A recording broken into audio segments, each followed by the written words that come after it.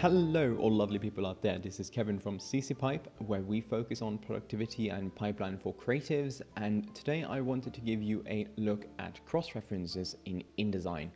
And if you didn't know, cross-references basically allows you to dynamically use text from elsewhere in your document. And on top of that, it also creates a clickable link if you want to make an interactive PDF.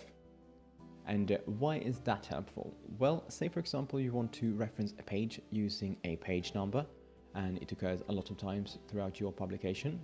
Well, of course, they are easy to write down manually, but they don't always remain the same. So potentially all you need is one little page moving and it can mess up everything. So why not make sure you don't have to go back and double check as soon as something changes? Right, and this is how we do it. We head over to InDesign, and here I have my usual example document with tons of placeholder texts, some example articles, etc. And in this byliner right here, there is a reference to another page, which I thought we could make into a dynamic cross-reference. So to do that, we'll remove this static text and then leave our cursor in here. And next we either go to type and then hyperlinks and cross-references and then insert cross-reference, or we go to window and type and tables and open the cross-reference panel. And from here we then go to the options and we click insert cross-reference. And now we get this dialog, and there are two ways of making cross-references here, so let's just try both. First, we can use paragraphs and paragraph styles to identify what we want to reference, and for that we need to select it up here. And next we find the correct style for what we want to find, and in this case it's an entire article we want to reference, so the main heading will fit us perfectly here. And when we've selected that, we all get the paragraphs using this style, and the one we are looking for is platforms in this case. Lastly, we decide what we want to be displayed, and that we do with this drop down here. And maybe we want the actual copy, we maybe want the page number, or perhaps both. And in this case, I do want both of them. And we can see that we get a preview in the text box as well. And if you want to customize this further, we can press the pen icon. And I haven't looked into this that much, but I assume you need to know the syntax for this to make something more custom. But I don't really know that much about it. But the reason I went in here is that I didn't like the quotes around the text part, so you can see it here. And I realized I can take it away by removing the quotes over here. So I'm just going to do that. And then when we are happy with it, we press OK, and it's done. We can now also see it in the cross-reference panel window.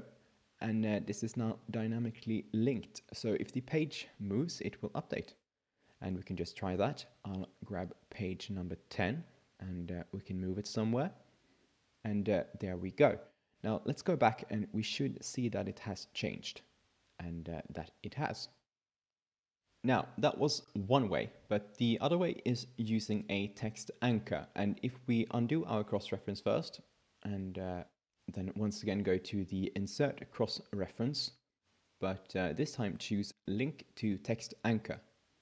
We see that there are no text anchors in this list here to use, so we need to create one. And so I'm going to cancel out of here, and then we want to find the hyperlinks panel under window, and there we go, interactive and hyperlinks.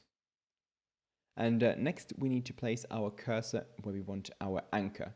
So I'll go down here to this heading right here, and then we place our cursor. And now we can go to the hyperlinks panel and choose new hyperlink destination. And here we want to choose text anchor. And it is a bit confusing that you go to the hyperlinks for this, but it does make sense in a way, since it's kind of a hyperlink, right?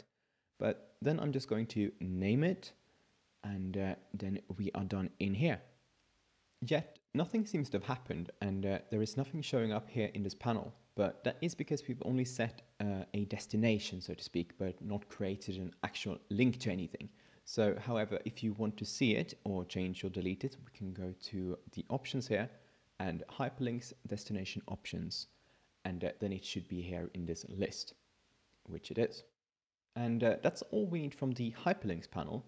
So we can go back to our cross-reference And now that we have our anchor, so we put the cursor where we want it, and then go to Insert Cross-Reference and Link to Text Anchor. And now we should be able to find our anchor in this list here as well, and which we do.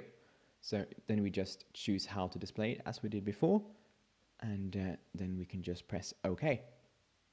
And that's it. The last thing I want to show is that if we now export this to an interactive PDF, and I'll just go to Control E and save this out, and just a second, it should open automatically when it's done.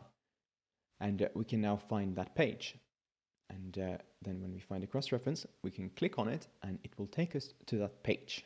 Pretty neat.